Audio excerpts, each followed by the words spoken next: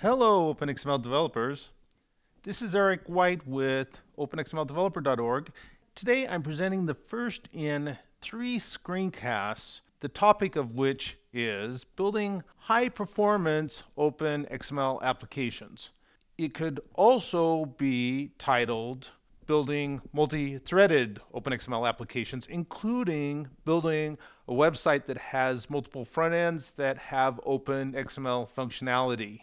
It could also be entitled, How to Avoid Seemingly Randomly Generated Object-Disposed Exceptions in OpenXML Applications. The scenario that we're talking about is multi-threaded OpenXML applications.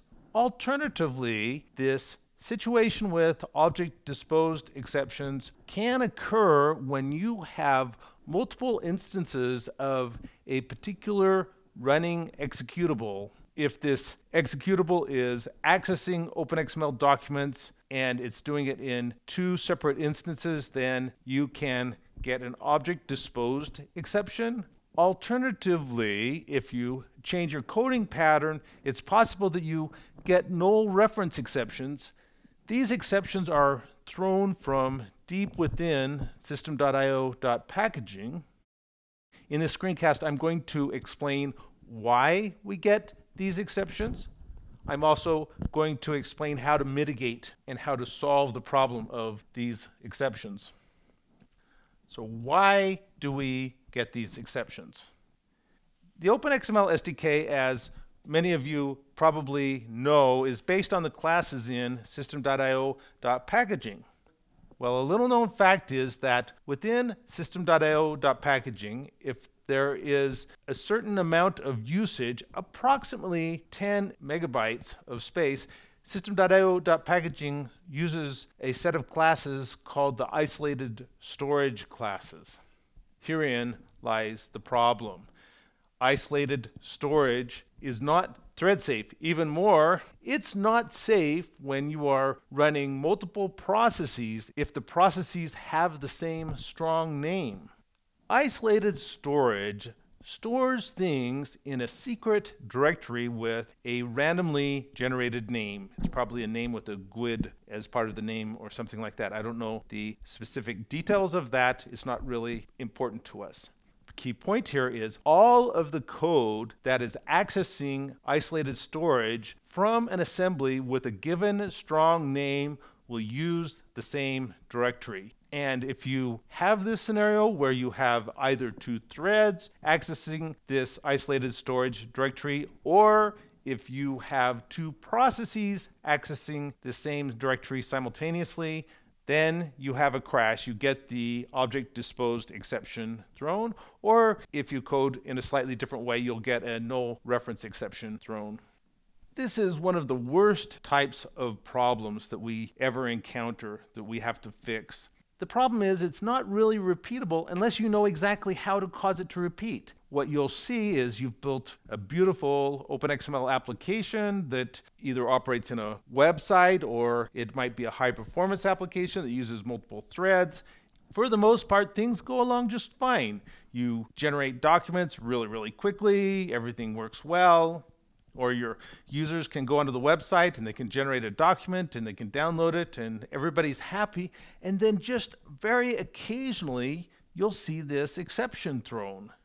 I've seen people mitigate this by simply watching for this exception and then restarting the executable, and then they do it again and then it doesn't fail. Well, that was pretty ugly. Not very fun to code, and it isn't good to not know why these exceptions are generated. The problem is in one particular scenario, you're generating small documents. You'll continually generate small documents. The OpenXML SDK's memory usage will never go above 10 megabytes, and everything goes along just fine. Then all of a sudden, one particular scenario happens where 2 users at the same time are manipulating large documents, and you get the crash. There are primarily 3 scenarios where developers encounter these types of errors. First of all, as I've mentioned, you can have an ASP.NET website with multiple front ends where you have OpenXML functionality in the front end code. Second of all, you can have ultra high performance document generation. If you've done very, very high performance document generation, you'll notice if you make a single threaded application that you're using maybe 25% of the CPU on a 4-core machine. So it obviously follows if you make it multi-threaded, you can push up that usage up to 100% and you can get a lot better performance out of your application, but then randomly you'll encounter this error. And there's also another scenario, which is ultra high performance document manipulation. You might have a document crawler or a search engine crawler that goes through tens of thousands of documents on a network share and does searches within those documents, or perhaps is doing operations such as accepting tracked revisions in those documents. And everything works fine until you happen to cause usage of memory to go above 10 megabytes. We're going to talk about today how to mitigate the first scenario, where you have an ASP.NET website with multiple front ends and you want to eliminate this type of bug for once and for all. Well, the approach that we are going to take is, in this particular scenario, is to put all document creation and manipulation in a single process. And then we're going to use inter-process communication to enable other processes or other threads to implement their desired functionality. The code that I'm going to demonstrate today uses MSMQ. MSMQ is a inter-process communication facility in Windows that enables you to, in a very lightweight way, send messages back and forth between processes or back and forth even between machines. I'll demonstrate that today. How would this work? We're going to have a document generation process. We'll have application number 1. It sends a message to the document generation process. It gets its document generated. Then application number 2 also communicates to the document generation process, and application 3 also communicates back and forth to this document generation process. And because we have only one single process that is implementing OpenXML functionality, it means that only that process will be using that instance of isolated storage and will avoid the bug. You might ask, well, why can't we change isolated storage or system.io.packaging? Well, these assemblies are frozen in the .NET framework. Apparently, it's very difficult to get the development team to take a change request for these assemblies. The threshold at which system.io.packaging uses isolated storage is hard-coded, so we can't change it. I have plans for approaches to actually change this, but these approaches are somewhat risky in terms of implementing an enterprise critical application. Today I'm introducing an approach that I feel comfortable to recommend to you if you are building an enterprise critical application and you need this to work out of the box without any risk. One point I want to make is the approach that we're talking about today using MSMQ, it will work for really, really high activity websites. It would be very, very difficult to bog down the system using the approach that I'm going to recommend today. So let's take a look at it and I'll show you how this works and I'll demonstrate the code in action. First thing we have to do when using MSMQ is we have to enable it in your operating system. You have to enable it on the machine where you're going to use MSMQ. In either Windows 7 or Windows 8, go to Programs and Features.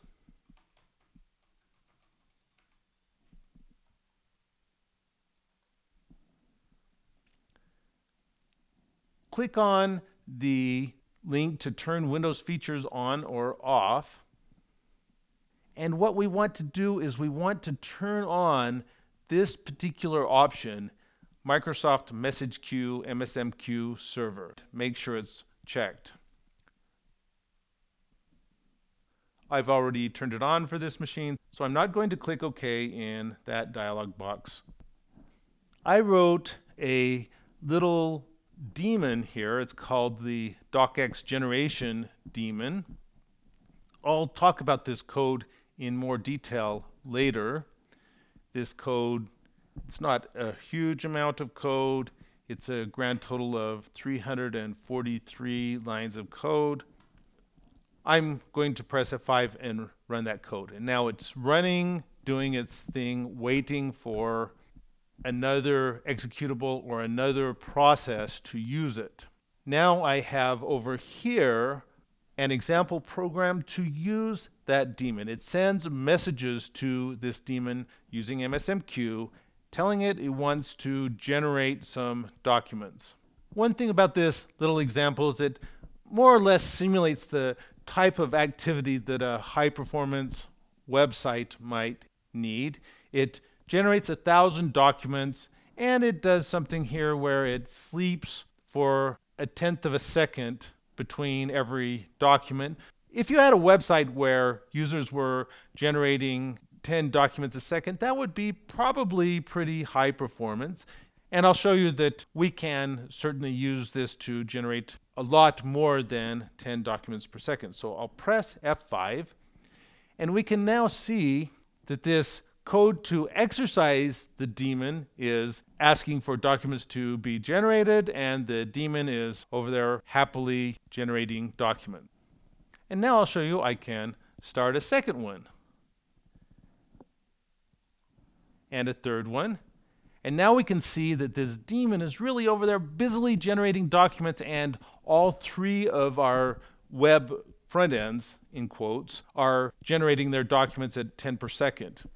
We can even run it above this. I'll start another one, and another one, and another one. And you can see that this more than adequately keeps up with many, many processes requesting that documents be created for each process. Just to show you what I'm doing here, I'm going to stop the daemon. I'm also going to stop each one of these other executables.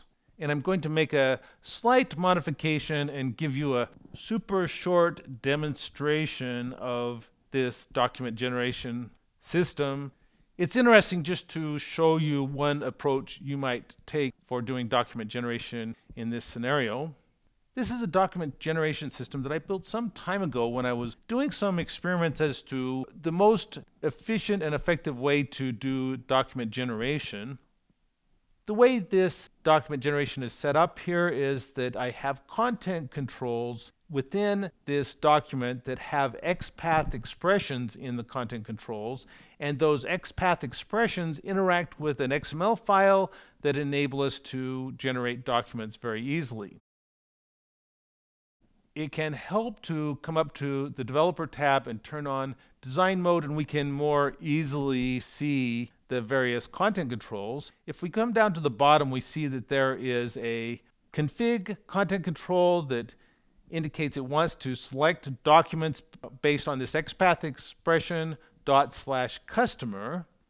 Then once it is selected a particular customer, it can insert a customer ID at a certain point. It can generate a table by selecting multiple child elements of the customer.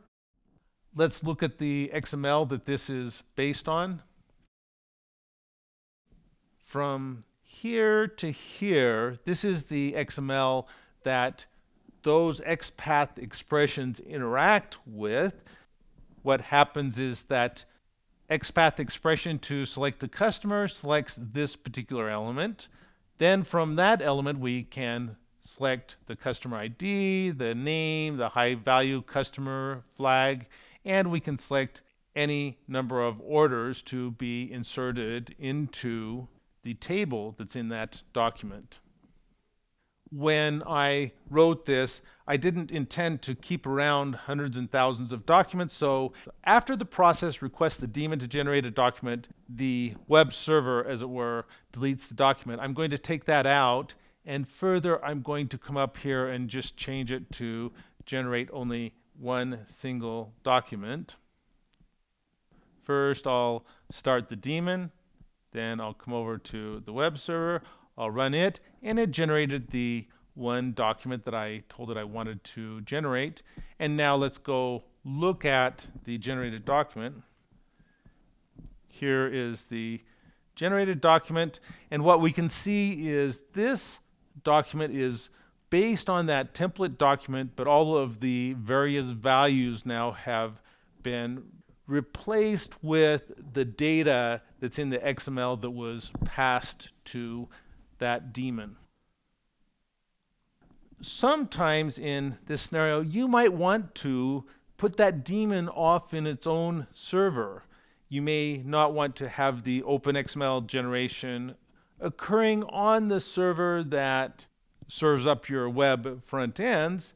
You might want to farm this out to another isolated server. That's easy enough to do with MSMQ. First of all, I'm going to undo the little changes that I made to demonstrate the document generation system. I'm also going to come up here and tell it again that I want to generate 1,000 documents. The other thing that I'm going to do is I'm going to come up here and I'm going to change the code that configures MSMQ from these sets of initialized variables down to this set of initialized variables. And this will enable us to put the document generation on this other computer that is called Mini1. And then that Mini1 server will send messages back to our web server front end telling that the document has been generated and where it has put it. Here I have used remote desktop to go to the Mini1 server. I'll go run that daemon. The way I coded this daemon and the code to use the daemon itself doesn't have to change at all in order to run on a different server. It's only the code that uses that daemon that needs to be changed. Okay, here I'm running that. This is running on the Mini1 computer. We can see that it's running over here in this remote desktop connection. And then over here in our simulated web server, I'll press F5, and now we can see on one computer it's requesting the documents be generated, and they're being generated over on that Mini1 server. And as before, I can run multiple instances of this simulated web server front end. Here, I'll put this one down here so we can see it. And I can run another instance, and another instance, and another instance, and another instance, and so on. So we're getting ultra high performance document generation that's happening in multiple processes, and we'll never have the situation occur where we get that object disposed exception occurring. The hardest part to me in putting together this content is how to actually describe the problem, how to help you figure out whether you have the problem, whether you've seen this symptom in the past. Well, it's a difficult thing to make discoverable for people who have this. I'm going to attempt to make it so that if you search on ObjectDisposedException and OpenXmlSdk, you'll be brought to this content. Fundamentally, the way that I'm going to solve the other two scenarios, in other words, the ultra high performance document generation scenario and the ultra high performance document manipulation scenario, it's all going to be the same. I'm going to use MSMQ, and I'm going to use an approach whereby we can farm the document generation or the document manipulation out to other processes in such a way that we never have the possibility of this error being generated. Thanks for watching. See you in the next video when I discuss how to do ultra high performance document generation.